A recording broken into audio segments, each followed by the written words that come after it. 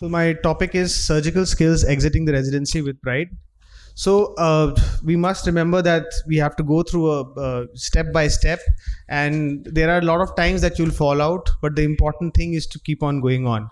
So the training actually has two parts of it. The first is the wet lab training, and the second is the gray matter enhancement. The wet lab training consists of developing a good hand-eye coordination, particularly with the microscope. And suturing is one thing which helps you with it because it teaches dexterity under the microscope.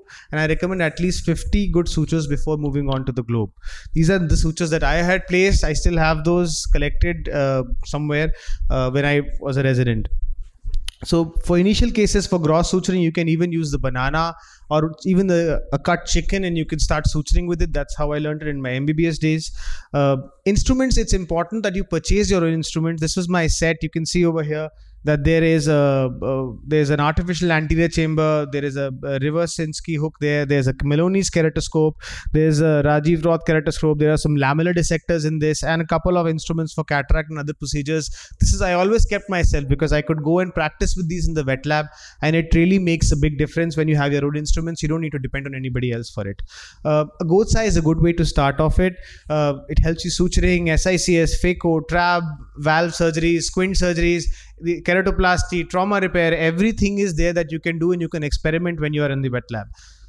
So why do we need a wet lab? Because it helps you practice at your own pace and abilities without the danger of stress, and it's repeatable, so you allowed corrections. It develops skills and trust, it develops coordination, it develops helps you arrive better prepared when you to your first patient and other patients as well. So remember one thing, that practice always makes perfect. So this was the wet lab at Arvind Pondicherry that I learned a lot, and the sisters and my teachers over there were extremely helpful with it. So there were different wet lab models that they had. This was the spring action forceps, which I'll be talking about. This is my colleague, Dr. Srinath, who was there. And this is a discarded cornea that we were using. We cut it open, and this is Dr. Prashant over here, who was teaching us how to do phaco in a goat's eye. This is a beautiful article by Dr. Seema Ramakrishnan ma'am and her group, and this is the spring action forceps that they had developed, and it helps to keep the globe extremely stable, and it is present in the British Journal of Ophthalmology. Another wonderful article by Dr. Sengupta and team from the Arvind Pondicherry, and this is what they did to learn phacoemulsification. Is first rhexis, after an incision, the rhexis was done by a senior, and it was debulked, and then the central area you could put a human nucleus which you retrieved from the SICS cases and suture up that case and go from the opposite side, and then you can actually practice phacoemulsification. I've taught specifically regarding this technique to a lot of residents myself.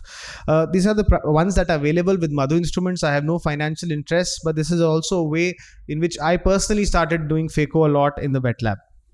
You can also practice your Lexus on any plastic, an orange peel, an eggshell. Dr. Anju has developed a video also as well, where using a kitchen or whatever is available in the kitchen, and you can use that to practice all steps of your surgery. Nowadays, the simulators are also available. I saw this is the HealthBC simulator that is present in a lot of hospitals, and there's a lot of ones with 3D, VR, everything is being developed nowadays, and it's going to take practice to the next level as well. It's always important to practice using the non-dominant hand, and because you need to do a lot of steps. If both hands are working, the surgery becomes easy. I do play a lot of video games, and FIFA was one I used to play, and also helps in developing that hand-eye coordination. So whatever guitar playing, whatever you do, it helps you get better. An important thing is to understand your machine. I have no financial interest. You should know your settings. You should know how to clean the instrument. It's not the sister's job. It's not your assistant's job. You can only teach them. You can only tell them what to do when you know what you're doing. So if you respect your machine will respect you. This is a very important point. Next part is the gray matter enhancement. It's extremely important to read books and journals, particularly to keep updated with the latest articles and the latest things that's going on. There are lots of online resources available, and this is a couple of them would be a lot of YouTube channels are there. You can go, everything is available. A lot of webinars are there. YouTube has a source where you can, nowadays, our previous generation did not have that luxury, but we do now. Remember that every step is important. So you command respect from your juniors and colleagues if you know even the simplest of tasks. Assisting is extremely important. A good surgeon is always a good assistant. It's very important to observe. This is when I was a fellow, my residents were observing me, and this is when I was in CFS. I was observing. I was in free for a couple for 30 minutes or so. I went to the other OT. Dr. Lalit was operating, and I went and saw. Even though I'm not a retina surgeon, so there's always something new to learn when you're observing. I have had a lot of mentors, and I'm extremely blessed with this, and they've taught me, and you're going to get more and more mentors in your journey. Do remember them, because, and then you have to carry that forward and become mentors for somebody else as well. It's extremely important to teach your juniors as well, because when you teach them, you also learn a little bit more about it, and teaching is much more difficult than thought. It's important to record your surgical videos, because when you read you can go back and take a look at that, what mistakes you have had, and it's also a good thing you can present that at the conferences and in various presentations. It's important to discuss with your seniors, colleagues, and juniors, and you can come through a lot of solutions if you discuss with them. So another important thing is be always available and never say no. The reason I did a lot of surgeries during my fellowship particularly was I was always available, whether it's 2 in the night or 3 in the night. Trauma case, okay, I'm there to do it. No matter what, I'm there. So that's why I got to do a lot of surgeries, and that helped me enhance my skill set a lot. Attend conferences, update yourself, see live surgeries.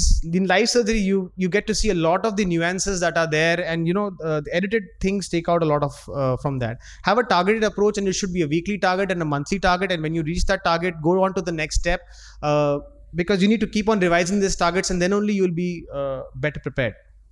Always challenge yourself, not somebody else, but challenge yourself and be a better version of yourself. Respect your patients. This is very, very important. You should have that compassion towards them. They've come to you for treating them, and you should show that compassion towards them. There's a long way to go, but thank you so much. Thank you, Dr. Karan.